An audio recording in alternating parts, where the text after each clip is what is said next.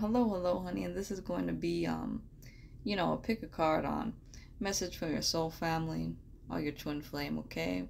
So one, two, and three, okay? So like I said, it could be your twin flame and your soul family all combined.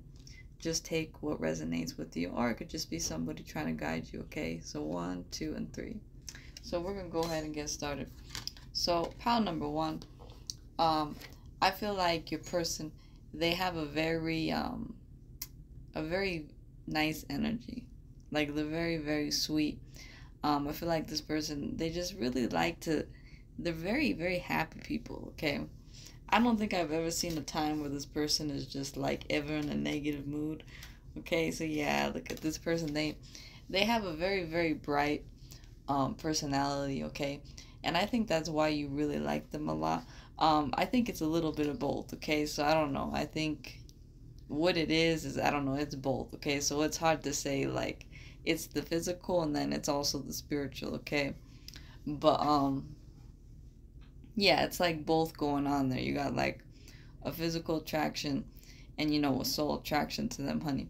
So this person, they've always been like that in every life where they just like to pat your hand, like they tell you knock it off, okay? So this person they're coming in, they used to do that to you in a past life a lot where they used to say knock it off, okay? So I feel like in a past life you were into like either dark magic, okay, or something like that, okay?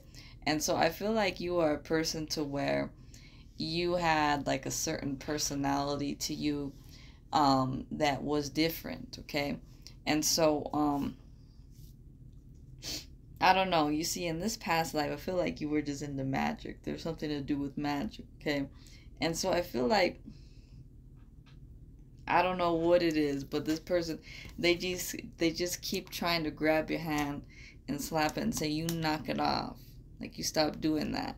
And I think you would just get happier when you do that because it was cute. Because then I don't know. All I'm just saying is that this person, your twin flame, this is your twin flame, right? So they're coming in and they're saying you need to clear that past life out because you were just, this person says that you were misbehaving, okay? So I don't know what that even comes in, but like I said, I feel like this person, I don't know, there's something to do with like, I think it's just what it was is there was a lot of people interested in this person and you didn't really like that, and so it kind of made you be like overprotective sometimes, and it caused you to do the things that you did in the past life. Okay, so I think that was really cute, is what your divine feminine saying. But they're saying it was cute.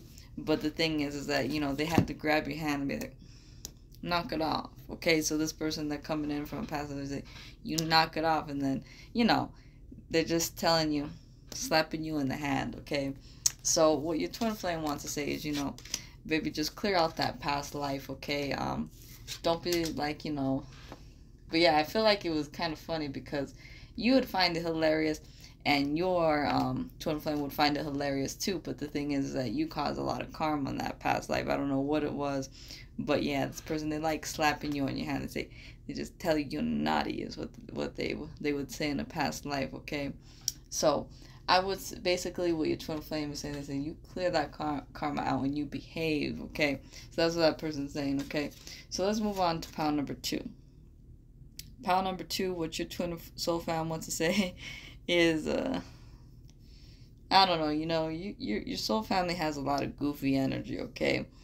Um, Unfortunately, they're a little bit too much for me, okay? Because I get like, I'm telling you, like these people, that are coming in, they are like a whole different energy. Like they're not bad vibrations. It's just there's like so many people that is a part of your soul family that like you're gonna even forget about. So if you've been like sad that you have to leave people behind, let me tell you, it's worth it. Okay, so if you have to leave people behind, I don't know, this could be for pile number two, but don't even sweat it. With you're not really losing anything because you're attracting some really beautiful people in your life. I mean, true, honest people that are coming in your life that are really gonna help step in your power, okay? So yeah, like these people want to remind you, okay? So your soul family is coming in in this reading. And also your love is coming in, okay? Somebody's coming in and they're saying everything's gonna work out for you, okay? Like, don't even sweat it, okay? So let's move on to the last pile. So last pile, yeah, you've been like going through a lot of restlessness, okay? But you see, there's, like I said, okay, maybe you resonate with pile number 1, but I feel that pile number 3, your person is very angelic, okay? They're very, very nice, okay? They have very light energy to them, okay? Like, I'm telling you, like, this person is probably even, like, weight-wise, there's light as a feather, okay? They probably don't even weigh a thing, okay? They even, like I said, they're just perfect, okay? They're just perfect. And, you know, I don't mean that as in an over perfection way, but I feel like this person, that's how you define them, is perfect within, on the inside, and perfect just both all the way through, okay? And that's because this person is an angel, yeah. See, you know, I don't know why, but I'm like drawn to, wow, look at that. I just saw an angel, right? So this card came out. You see like how this knight, he has the swords out, and then you see like kind of like a Catholic church setting. I feel like you knew your twin flame in a past life when they were in a church, okay? I feel like maybe this person was a very they were a very religious person in one of the past lives, okay? Yeah, I definitely feel that you definitely knew each other in a past life where this person was very, very religious.